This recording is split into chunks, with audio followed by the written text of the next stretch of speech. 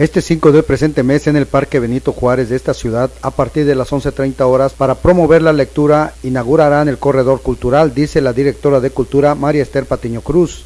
El acervo bibliográfico es de 365 libros, en los cuales hay de todo, para todas las edades y para todos los gustos.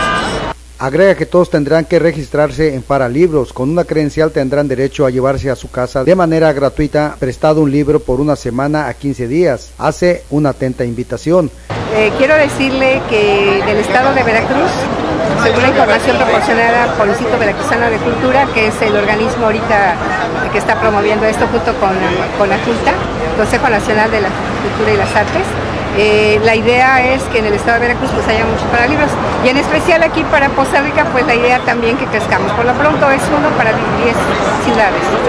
Posterior ya tendrá que haber, esperemos, muchos más en invitarlos a través de este medio que siempre son tan bondadosos con nosotros en la difusión. Muchísimas gracias. Para El Mundo TV, Jorge Hernández.